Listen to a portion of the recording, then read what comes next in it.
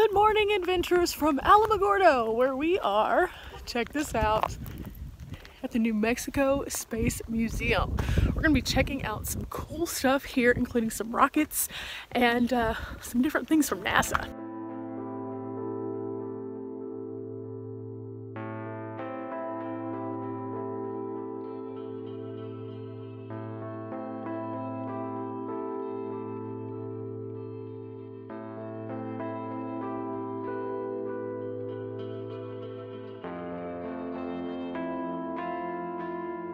Before we even enter in, there is a stop for the first astro chimp ever. So this is basically the gravesite of Ham, the chimp.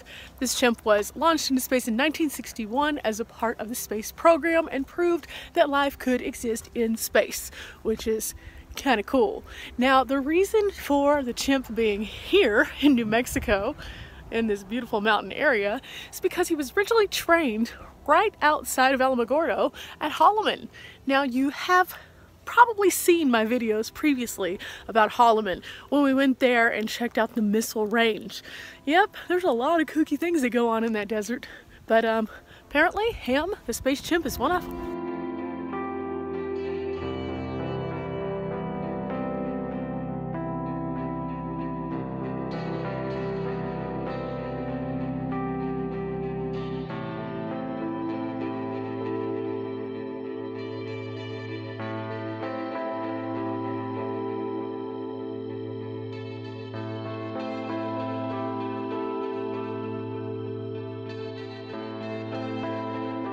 So in this tiny suitcase, they pack 842 pounds of moon rocks. I can't even pack like 4 pairs of shoes in there. Crazy. Here we have a series of all of the patches.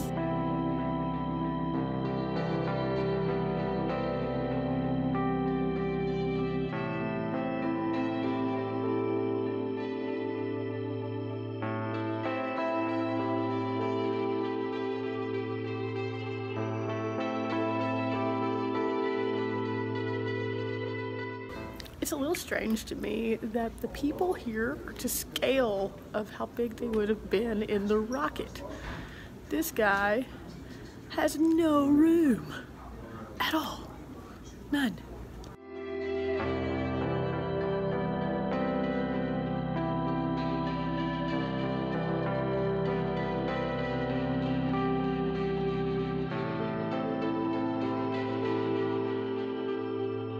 This is pretty cool. So I saw it and it said crystal, so I had to stop. But then I started reading, and they create these crystals while in orbit, and they're used for all sorts of like really good things, like drug manufacturing to prevent cancer and fight other diseases. It's crazy, really crazy. A while ago we saw the graveside of Ham the monkey, and right now here is his spacesuit. It is so cute. Look at this. Look, it's a little monkey spacesuit. And this was his little capsule. It's so tiny. Like, look at this. It's like a hiking pack. But he has a little thing in here, and there's a training facility over here, and a video about how they trained him. It's pretty interesting. Several chimps to undergo pre-flight training. Each is outfitted from head to toe with his own spacesuit as he awaits the big day. On one hand, it's really cool that the space chimp went up and he did the awesome thing. On the other hand, I would be really, as an animal lover, upset to know how many of them didn't make the cut.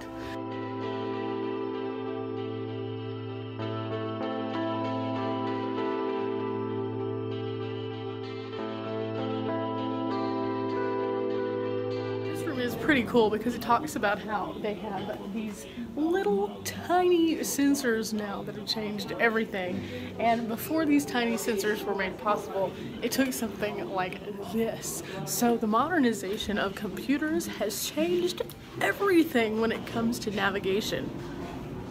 What is this?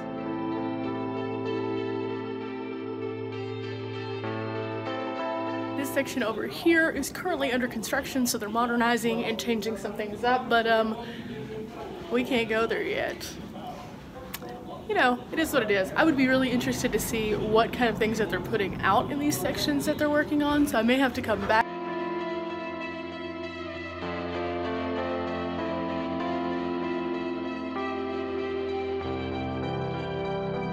We definitely have to go down there in just a few minutes and check that out. But until then, onward we go.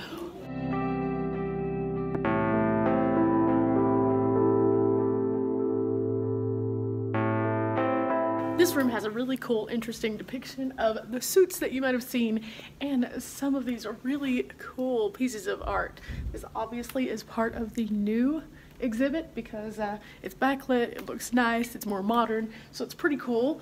And I really like the attention to detail because it shows you kind of a day in the life of these people. So it's pretty neat.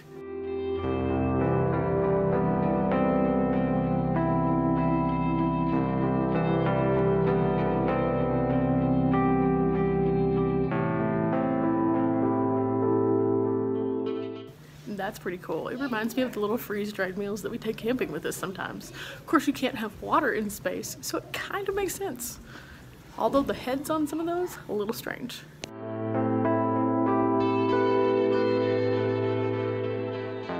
So that was just talking about Crystal Jackson, who was one of the original 47 NASA artists, and she basically painted the history of NASA over the years, which is pretty neat. Okay, we made it to level 1, which looks to be really cool. I think we're gonna put on a spacesuit and become an astronaut for the day in this little area over here. So we're gonna check that out. We can also sit in one of the little devices. I don't know, I'm not a NASA person. So we're gonna go down here and check out some gear.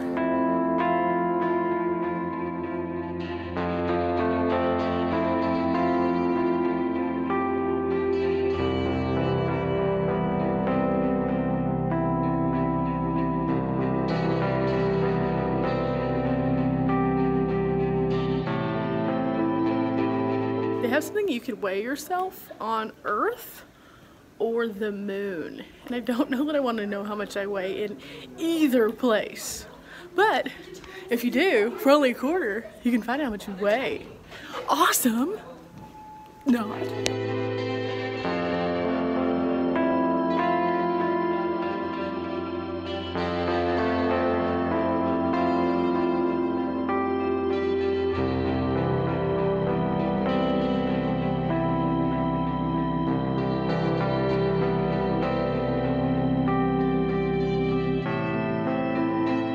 After 3 failed rocket attempts, I have just deduced I am not a rocket scientist. Not my strong point. I'll leave it to the pros. Yeah, I think that's the safest bet for the rest of the world at least. Bunny is not a rocket ship designer. I can barely make a paper airplane, let's be real.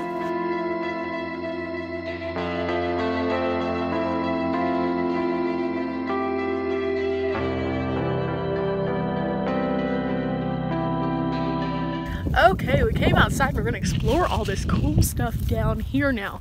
And it's pretty neat, if I do say so myself.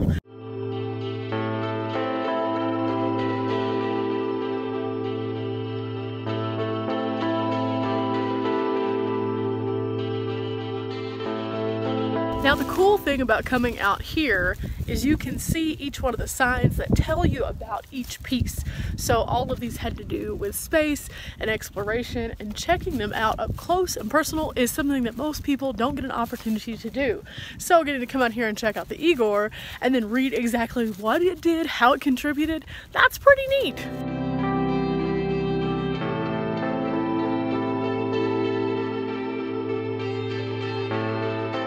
I'm going across to check out something called the Whisper Dish.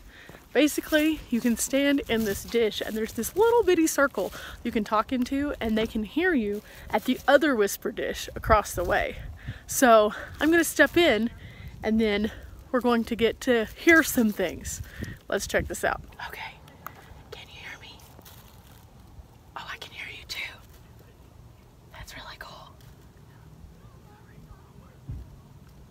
Maybe. That's pretty cool. So I want to say that the Whisper Dish is probably about 30 yards away from each other, and I could hear a whisper all because of the way that it's shaped. It's pretty neat.